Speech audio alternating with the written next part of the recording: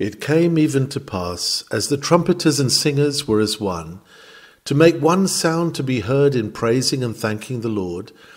And when they lifted up their voice with the trumpets and cymbals and instruments of music, and praised the Lord, saying, For he is good, for his mercy endureth forever, that then the house was filled with a cloud, even the house of the Lord, so that the priests could not stand to minister by reason of the cloud, for the glory of the Lord had filled the house of God. 2 Chronicles chapter 5, verses 13 and 14. Now when Solomon had made an end of praying, the fire came down from heaven and consumed the burnt offering and the sacrifices, and the glory of the Lord filled the house, and the priests could not enter into the house of the Lord, because the glory of the Lord had filled the Lord's house. And when all the children of Israel saw how the fire came down and the glory of the Lord upon the house, they bowed themselves with their faces to the ground upon the pavement, and worshipped and praised the Lord, saying, For he is good, for his mercy endureth forever. 2 Chronicles chapter 7, verses 1 to 3. Temple Glories, a sermon delivered by C.H. Spurgeon, Lord's Day morning, March the 31st, 1861. In the wilderness, God showed his glorious presence in the midst of the camp of Israel. To show his secret indwelling in his church, in the innermost chamber of the sacred tent, there perpetually beamed the bright and ineffable light of the Shekinah. And to manifest his visible presence, to protect and guide his flock, a pillar of cloud covered the people by day, screening them from the burning heat of the sun, so that in that extremely hot and terrible region they were delivered from excessive heat. And at night, lest they should feel forsaken in the midst of the desolate darkness of the desert, this pillar of cloud became a pillar of fire. There was light throughout all their dwellings, for I suppose that this pillar of fire, like a luminous atmosphere, covered the entire camp. They had thus a sun and a shield, light in darkness, salvation from the heat. Their shelter was God's wing. Their light gleamed from his eye. Now the thought had fallen into the heart of David to build for God a house instead of the tent in which he was wont to dwell, which by reason of years had no doubt grown old and somewhat shorn of its glories. He purposed to build a permanent structure. Solomon, his son, carried out the purpose of David. The temple was built. We have no precise idea of the architecture and appearance of this glorious edifice.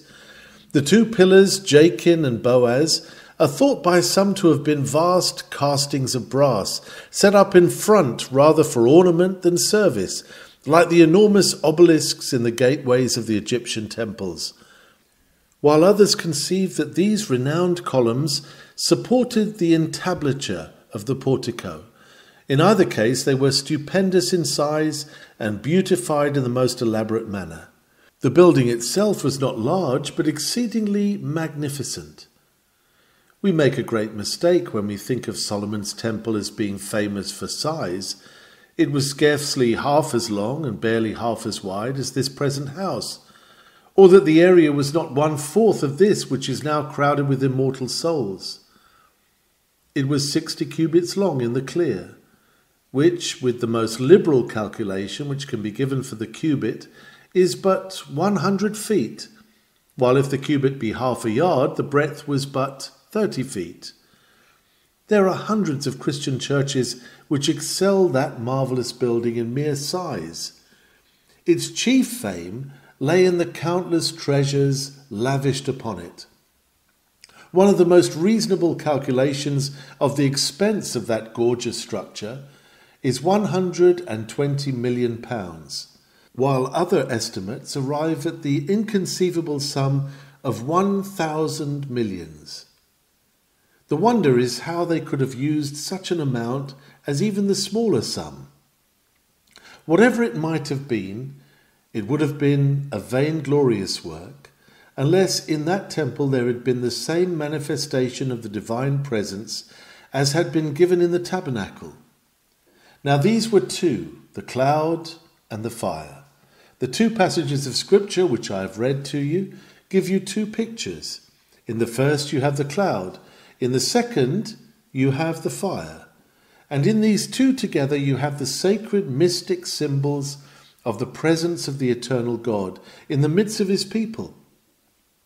Oh, that now, tonight, though no visible cloud shall be seen, though no fire shall burn the bullock and the ram, yet may faith discern the cloud, and may experience in its heart perceive the fire, and may we each of us say, God was with us of a truth, and add, did not our hearts burn within us while he spake with us by the way?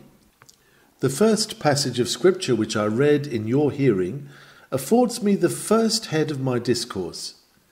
You will perceive that the people were gathered together to praise God. Then the cloud appeared. The priests were no longer able to minister, for God had claimed the great house as being exclusively his own. Let us note the occupation in which they were engaged. They were praising God. Let us mark how they performed this work. You will perceive that they did it unanimously. It came even to pass, as the trumpeters and singers were as one, to make one sound to be heard in praising and thanking the Lord. What a joyous thing it is to hear the thousands praise God at once, every man contributing to the song.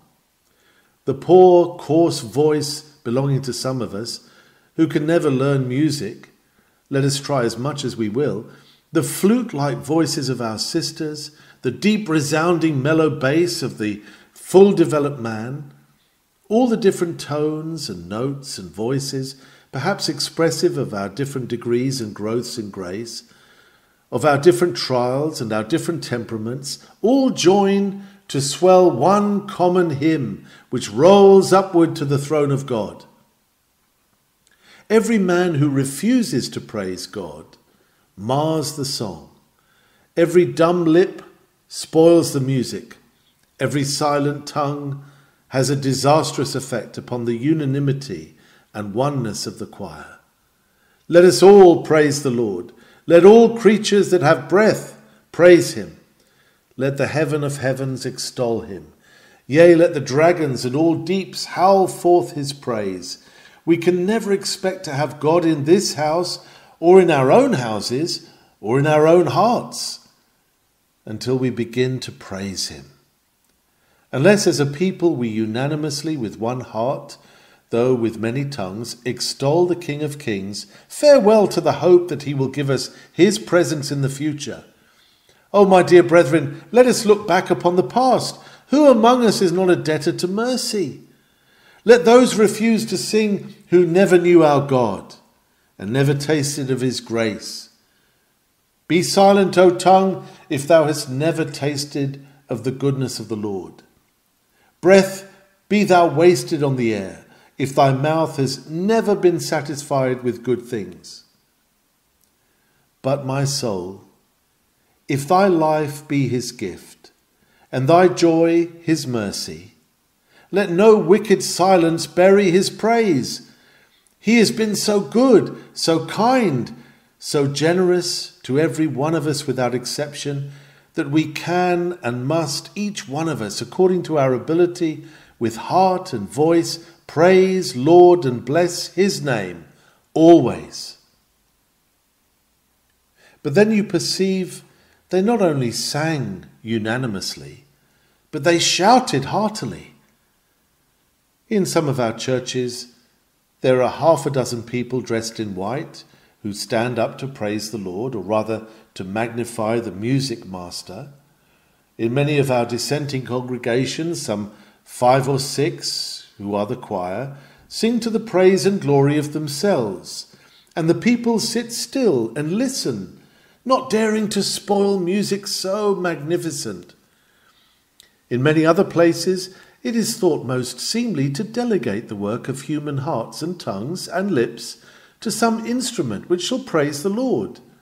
May that never be the case here.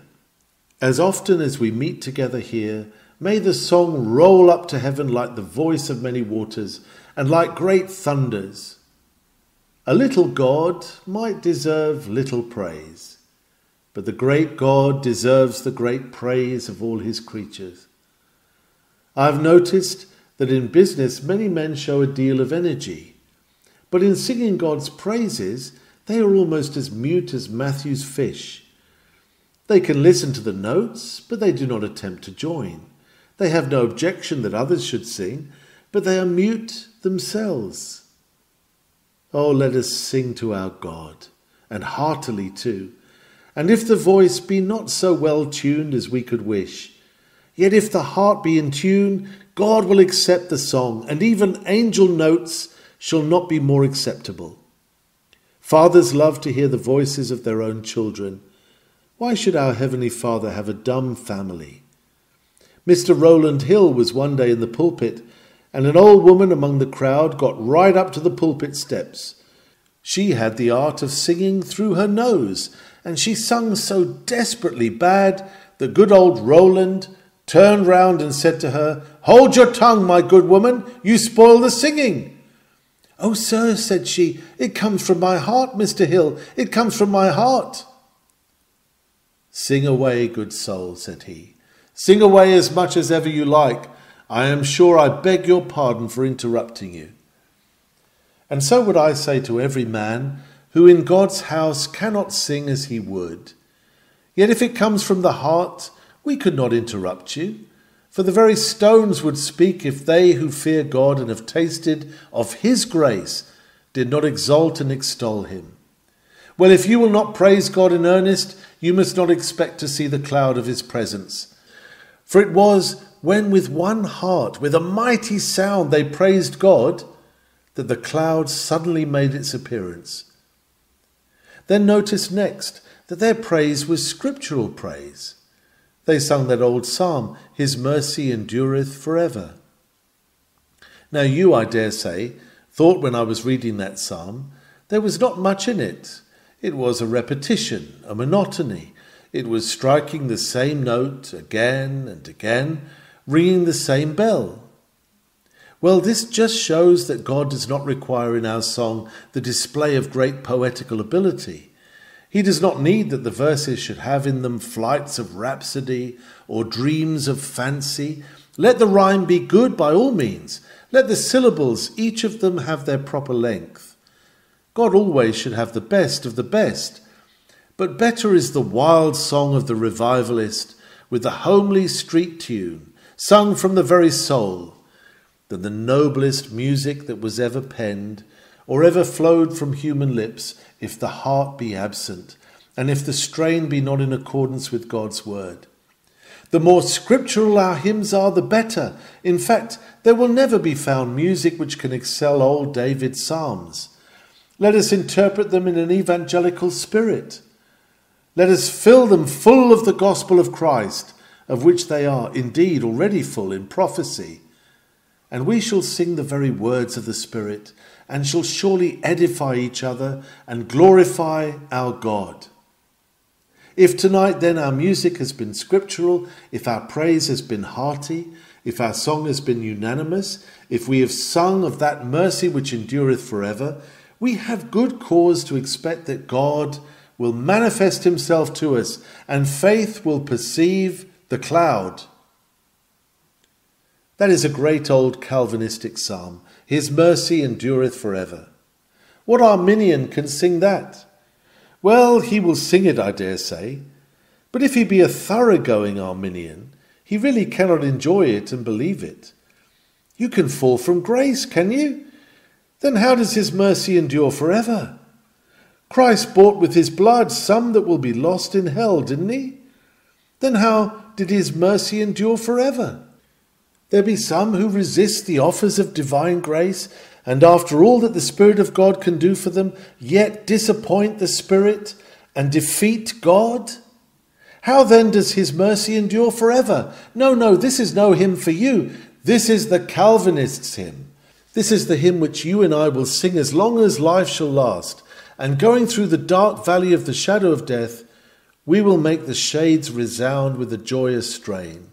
For his mercy shall endure, ever faithful, ever sure.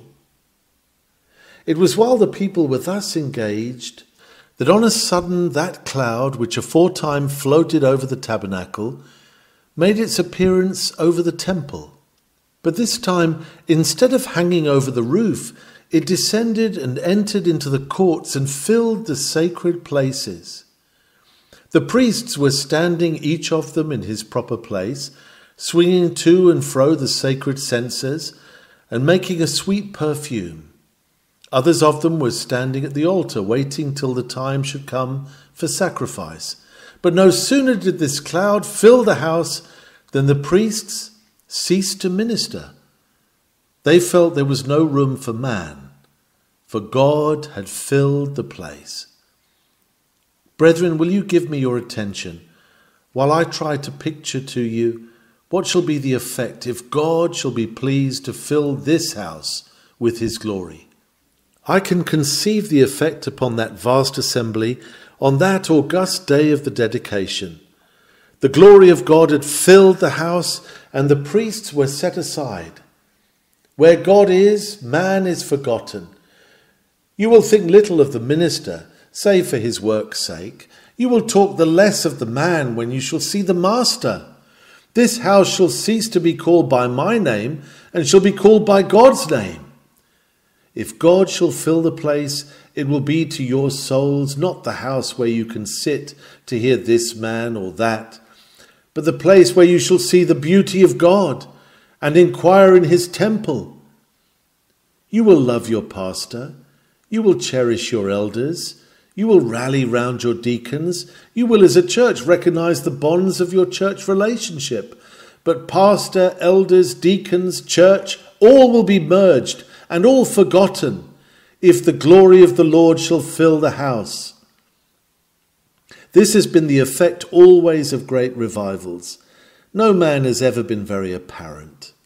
When God blessed the word through Whitfield and Wesley, who were they, and what thought they of themselves? Less than nothing they became when God was all in all.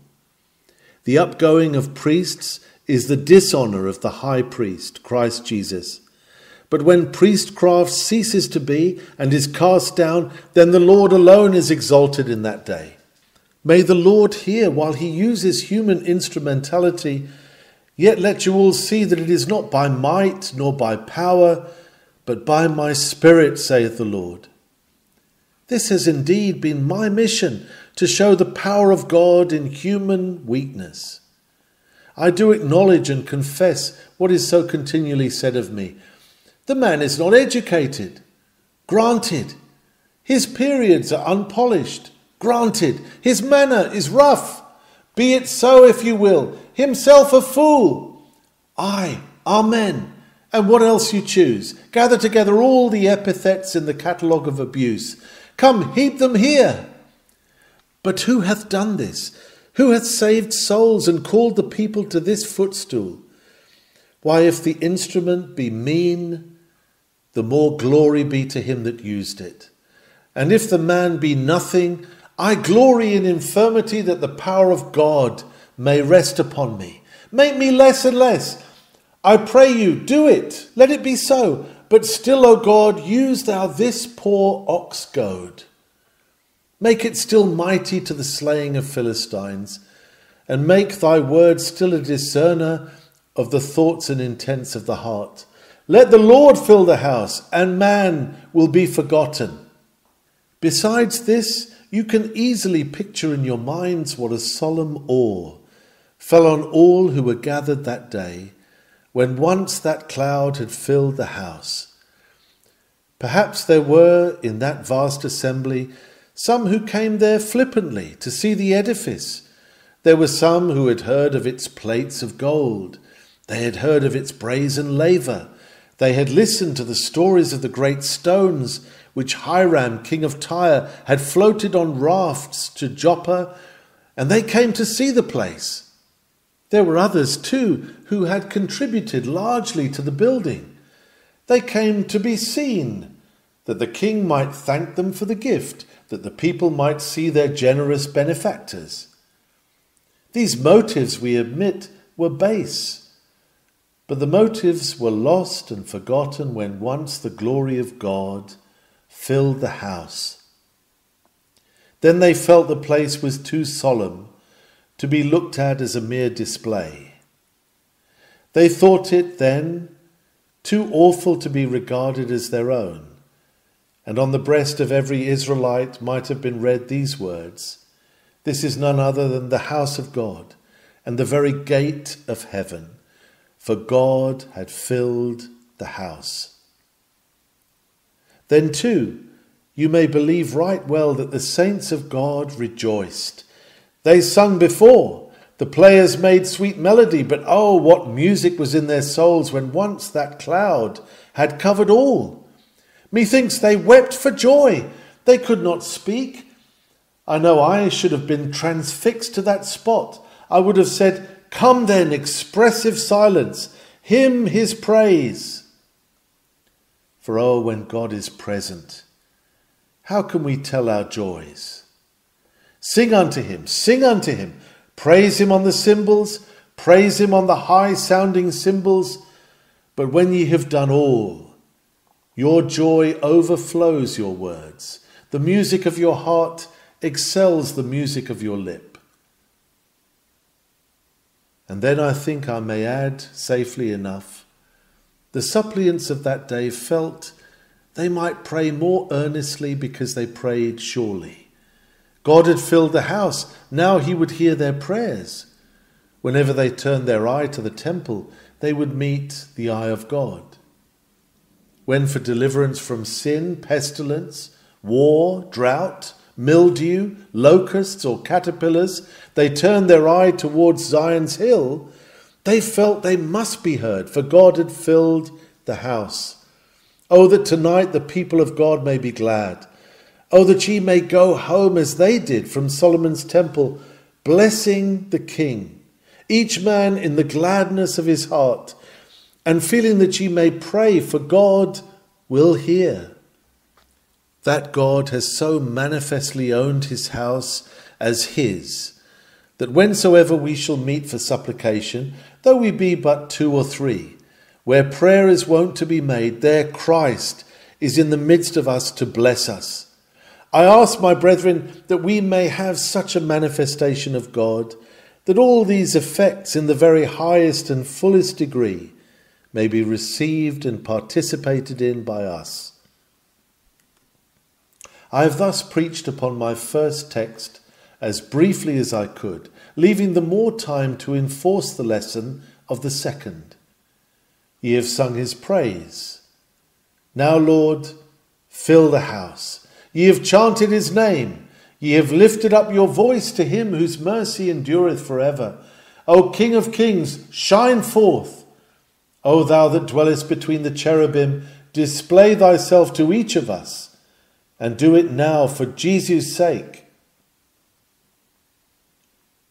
The first text has had reference to the past. For mercies received we must praise God, if we would be favoured with his presence. The next text dwells specially upon the future. The people after praise joined with one another in solemn prayer and sacrifice. Then was it that the fire came down. They had the cloud before, but now they had the fire. And then once again they stood up, after having bowed themselves, and they worshipped the Lord and sang once again, his mercy endureth forever. I have said in this place 5 or 6 times already, that unless my church shall pray for me, and God shall hear their prayers, I am of all men the most miserable. But if your supplications shall be heard in heaven, I am of all men the most blessed by God. Think of this assembly, repeated as it will be Sabbath after Sabbath. What if we should have no food for the saint? What if the word should never be spoken earnestly to sinners, and should therefore be unblessed? It will be in vain that this house is filled. In vain, did I say? Infinitely worse than that. It will be nothing that we are associated together in church fellowship. Nothing. It will be everything that shall foretell our future misery, unless God be here. In vain the rearing of this structure, with all the perseverance that has been used, and with all the smile of God, unless we have his blessing now. If ever ye prayed for me and for this church before, pray for us 7 times now. O you that are my sons and daughters spiritually, who have been born to God by the preaching of the word, to you I make my first appeal. I beseech you, never cease to pray, that here God's word may be a quickening, a convincing, a converting word. The fact is, brethren, we must have conversion work here. We cannot go on as some churches do without converts. We cannot, we will not, we must not, we dare not. Souls must be converted here.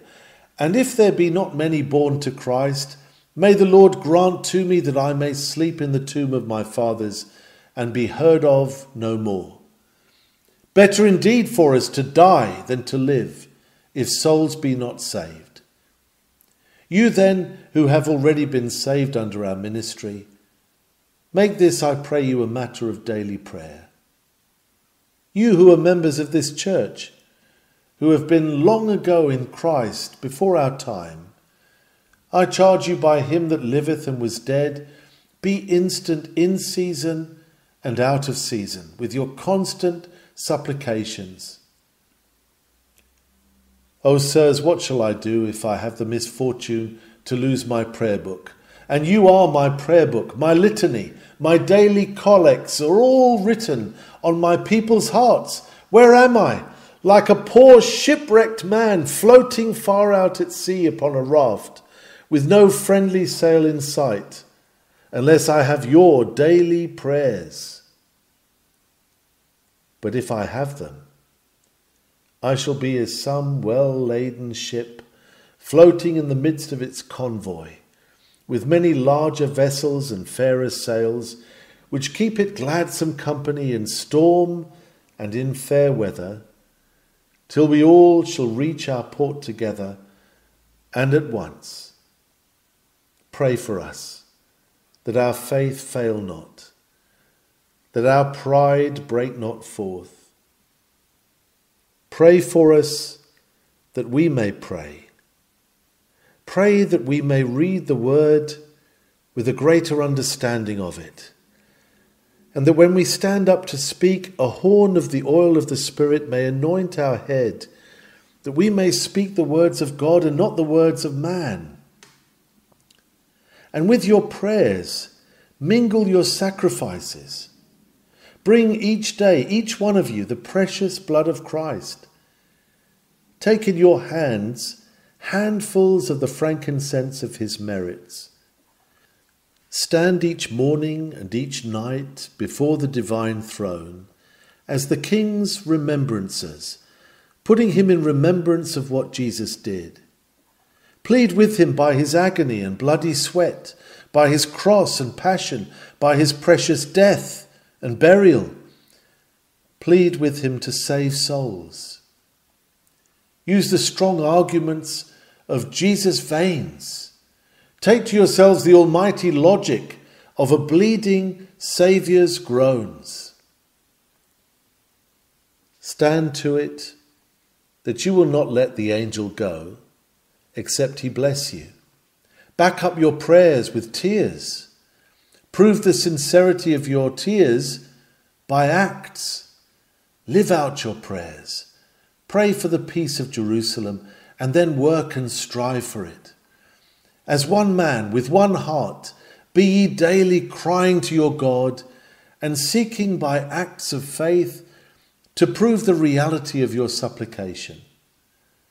And then, mark you, then shall the fire come down. We have, I trust, the cloud already. God this week has acknowledged this house to be his. We want the fire. But what is the difference, say you?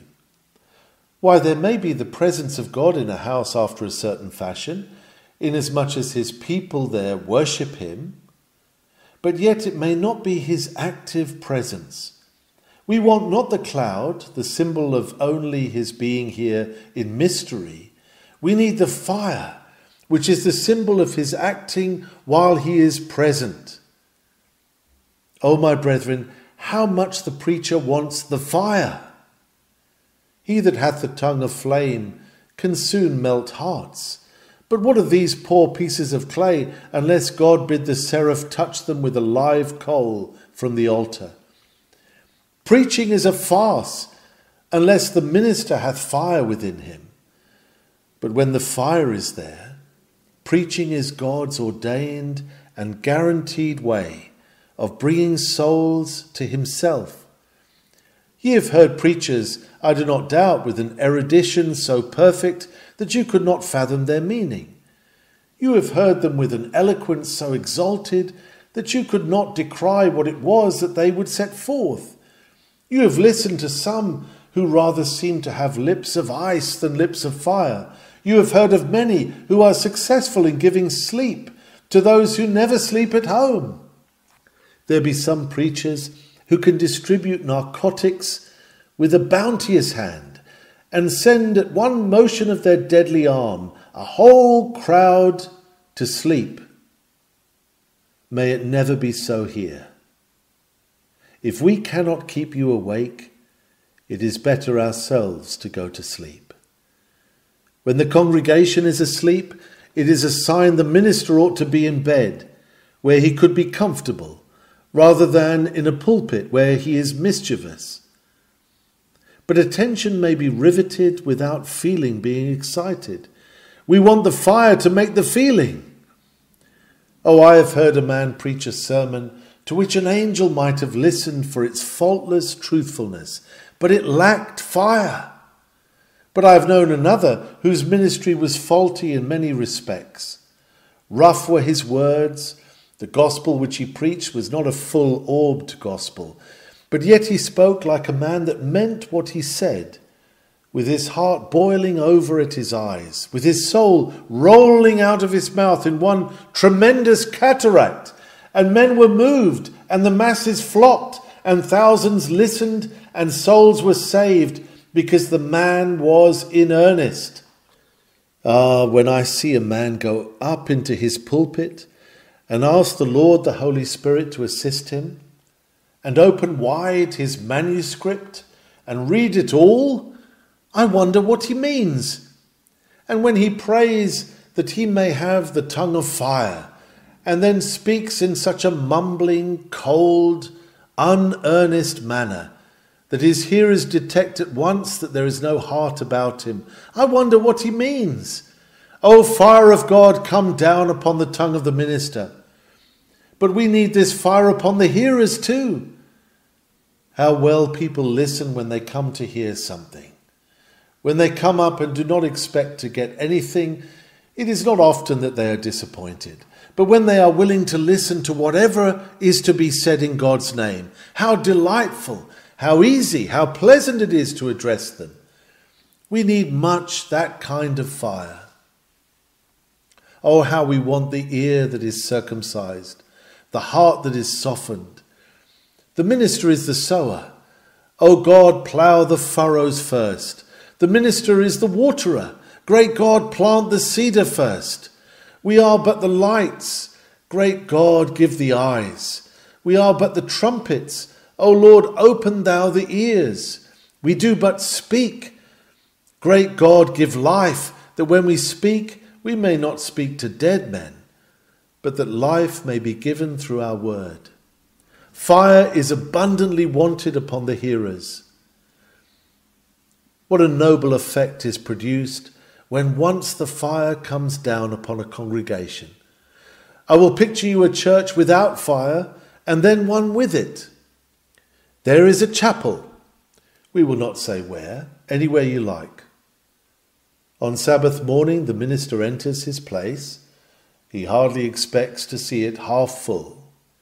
He comes in about 5 minutes after time. He gives out the hymn. 2 or 3 singers rise up and slaughter the praise. The people keep dropping in all through the hymn. Prayer begins, and they're dropping in still.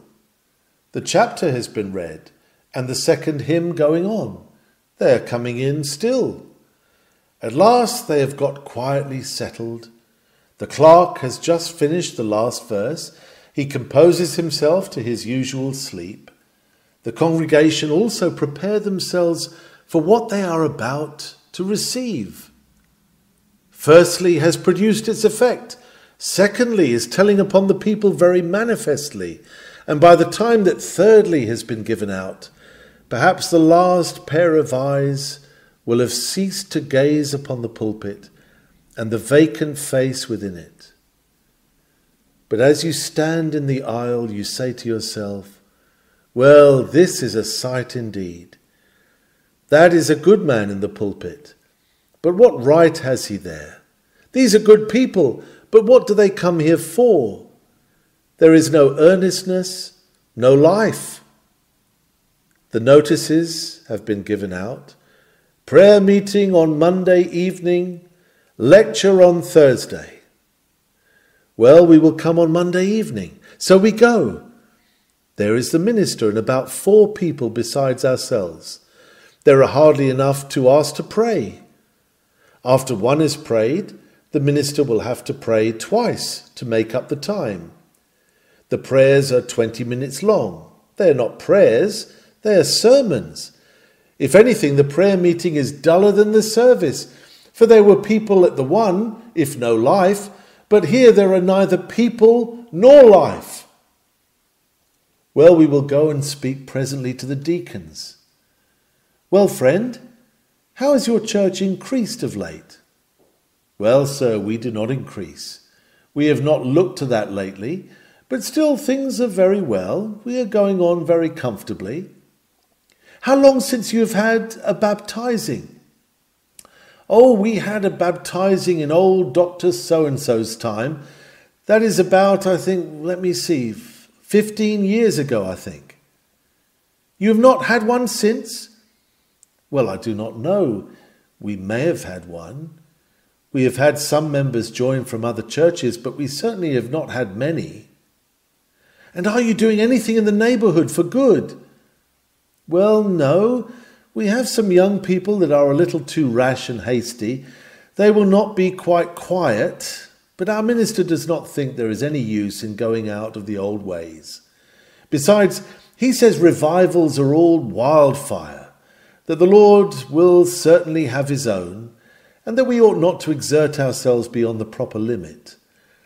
You know, he says that ministers who preach too often always die prematurely. Our minister wants to live to a good old age, and therefore he is careful of his valuable life. We will go and see the minister now. We will ask him to let us into the study. Sets of manuscript, a bad sign. Shelves full of sermons, and very little puritanic theology. Bad sign again. I wonder whether he will let us stop while he is making a sermon.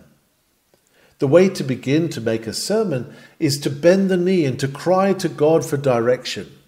That is the first point. He does not do that. He has marked 2 or 3 score texts for the next month or 2. And he has had a bill printed and told the people what he means to preach from, to prove that he is guided by the Spirit for months in advance, and not in the same hour when he needs it. So he looks to see what the text is, and takes down various books that he has upon the subject, writes out his epistle to his church, and the thing is done, and he may go out visiting. No groaning over souls, Mark. None of Baxter's compassion. No knocking of the knees together as he goes up the pulpit stairs. No sleepless night because he cannot preach as he would. No groaning when he comes home because he thinks there has been a failure where there ought to have been a success.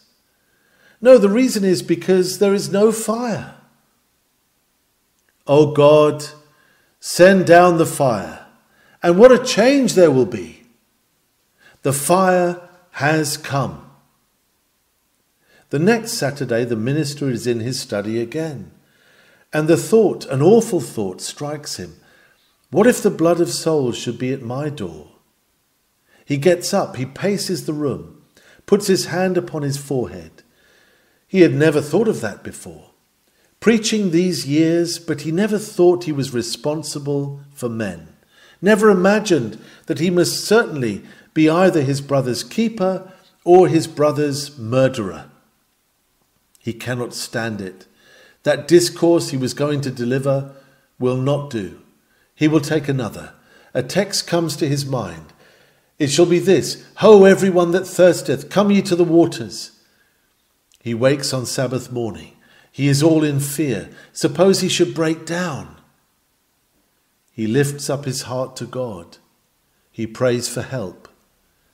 He goes into the pulpit. He is trembling. He begins to speak. The people do not know what to make of it. The minister is different from anything he was before.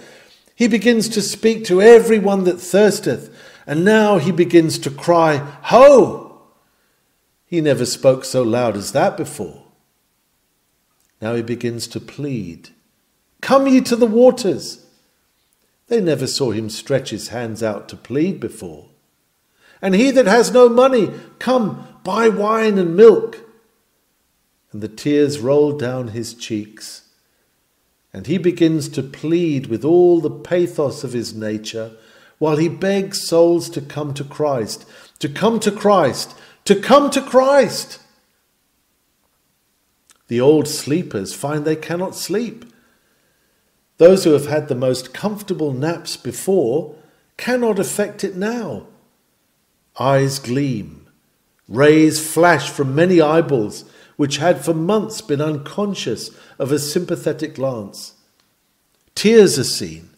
The minister pleads with God after he has pleaded with men. He comes down to the vestry. The old deacon takes hold of both his hands.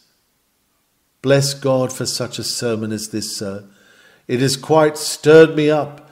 This is how old so-and-so used to preach. And the next deacon says, I bless God for this. Don't you think we ought to have a special prayer meeting about it? Better give notice of it this evening. Prayer meeting next Monday. There are not many, but there are 4 times as many as there were before. And oh, how they pray. 20 minutes does not do. They pray 10 minutes each. They keep to the point. They do not preach. They pray for God to bless the minister. Next Sabbath morning, a fuller house. Sabbath evening, crowded. Souls are awakened. God is blessing the word. Saints pray. Sinners tremble. The neighborhood is changed and Christ is glorified. This is the effect of the fire. O God, send the fire here.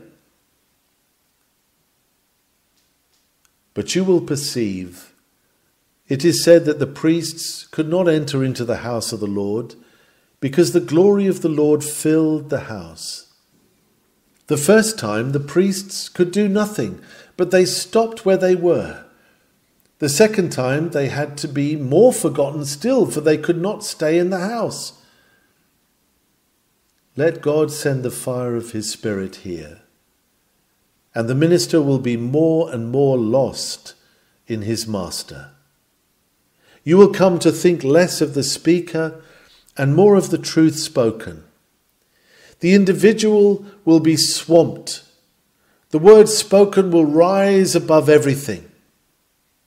When you have the cloud, the man is forgotten. When you have the fire, the man is lost, and you only see his master.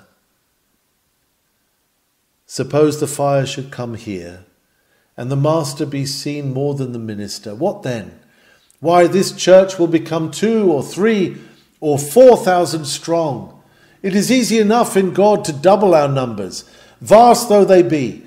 We shall have the lecture hall beneath this platform crowded at each prayer meeting, and we shall see in this place young men devoting themselves to God.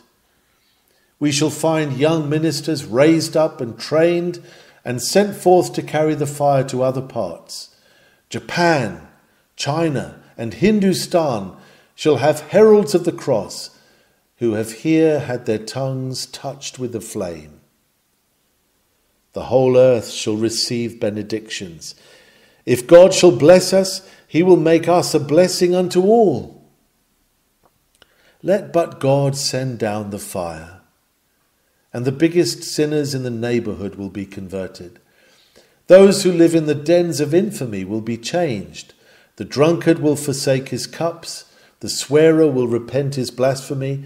The debauched will leave their lusts. Dry bones be raised and clothed afresh, and hearts of stone be turned to flesh. If there be anywhere within these walls tonight a man who has not been within a place of worship for these last 20 years, if there be others who have forfeited all claim of honour and all title to respect, great God, make these the first fruits of thy power. Make them now instances of thy mercy, trophies of thy grace. This will be the effect of that fire which of old consumed the sacrifice, and which today consumes our sins and fires our works, our songs, our prayers, till all smoke up to heaven, and God accepts them as an offering of a sweet smell. I shall not detain you longer, having thus set before your mind's eye the two things for which we should earnestly seek, and for which we should cry to God. I shall close by simply preaching the gospel, and I do not think that on this first occasion I can do it better than by simply telling the story of how I was brought to Christ myself.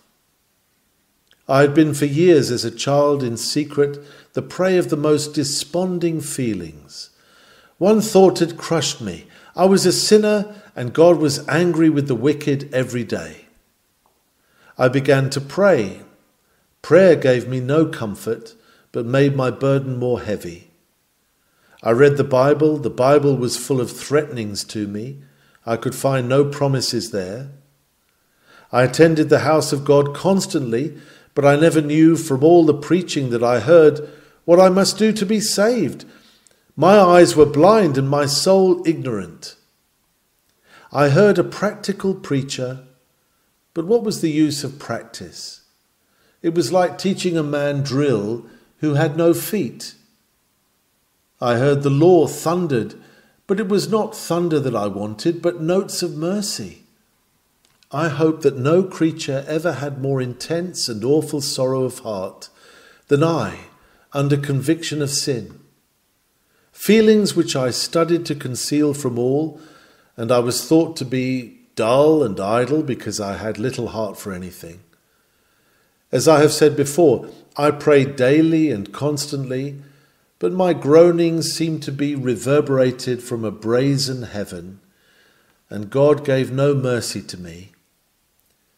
It might have been so to this day, if it had not been for the purpose and providence of God, which prevented me from going to my usual place of worship and compelled me to turn into a little primitive Methodist chapel. Now that day was so snowy that there were very few people there, and the minister did not come. I think he was snowed up. But they found out some poor man, a local preacher, and he was put into the pulpit. Blessed be God. Blessed be God for that poor local preacher.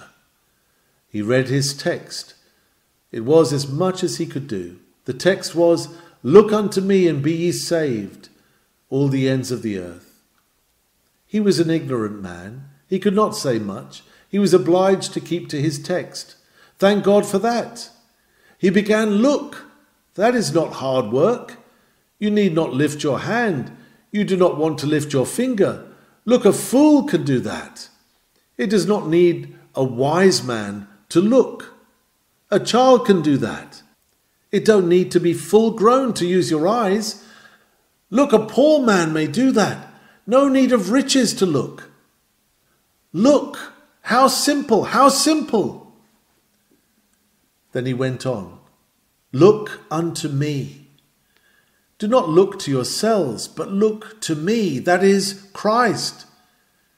Do not look to God the Father to know whether you are elected or not. You shall find that out afterwards. Look to me, look to Christ. Do not look to God the Holy Spirit to know whether he has called you or not. That you shall discover by and by. Look unto Jesus Christ. And then he went on in his own simple way to put it thus. Look unto me, I am sweating great drops of blood for you. Look unto me, I am scourged and spit upon. I am nailed to the cross. I die, I am buried. I rise and ascend. I am pleading before the Father's throne, and all this for you. Now that simple way of putting the gospel had enlisted my attention, and a ray of light had poured into my heart. Stooping down, he looked under the gallery and said, Young man, you are very miserable. So I was, but I had not been accustomed to be addressed in that way. Ah, said he, and you always will be miserable if you don't do as my text tells you. That is, look unto Christ. Then he called out with all his might, Young man, look! In God's name, look, and look now. I did look. Blessed be God, I know I looked then and there. And he who but that minute ago had been near despair had the fullness of joy and hope. And that instant, he who was ready to destroy himself could have stood up there and then to sing of him whose pardoning blood had washed his sins away. And now here I stand to preach in this great building the self-same gospel in the same simple tones. Sinners, look to Christ and be saved. Ere since by faith I saw the stream his flowing wounds supply, redeeming love has been my theme and shall be till I die. O sinners, what if God should make this your spiritual birthday? And it can only be thus by your simply looking to Christ.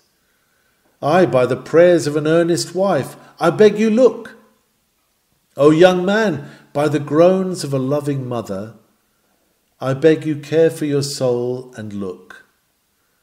Aye, old man, by the decline of years and by those grey hairs and the nearness of your grave, I pray you look. Aye, ye sons of poverty, by all that ye have to suffer here, look. Look to Jesus, that ye may find in him eternal riches. And ye rich men, if ye would not be cursed by your riches, look and find the healing for the diseases of this life. To one and all is the word of this salvation sent. He that believeth and is baptized shall be saved. He that believeth not shall be damned. Believe in the Lord Jesus Christ, and thou shalt be saved, and thy house. Amen.